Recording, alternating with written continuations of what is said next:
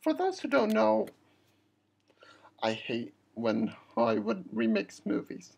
Seriously, name one good remake. I can't even think of any because I always prefer the original film. I honestly pray that they don't remake any of the following films I present you. So here are some films that should never be remade.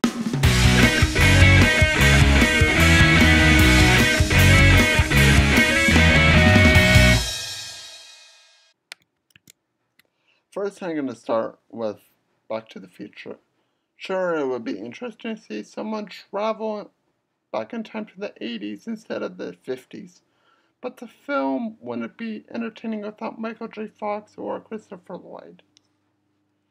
Another film that should remain untouched is The Terminator. The only way Hollywood could ruin it is having the Terminator be black and change his catchphrase to "I'll be black."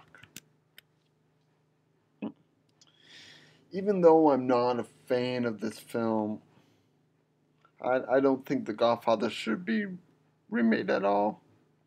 Do I really have to explain? And finally, Casablanca.